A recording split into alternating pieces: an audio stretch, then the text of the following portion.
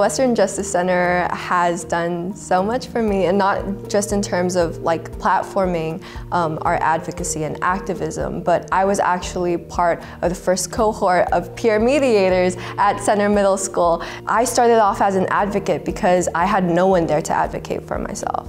And I think as activists, like that's how we start, right? Like no one was there to advocate for you. So you use those learned experiences to advocate for others. Restorative justice is the acknowledgement and the discourse that we have as people from systemically disadvantaged, broken communities, and us finding ways of self-actualization. But transformative justice is what happens when we put those stories, that discourse, and we actually make something out of it. It's the difference between mobilization and organization.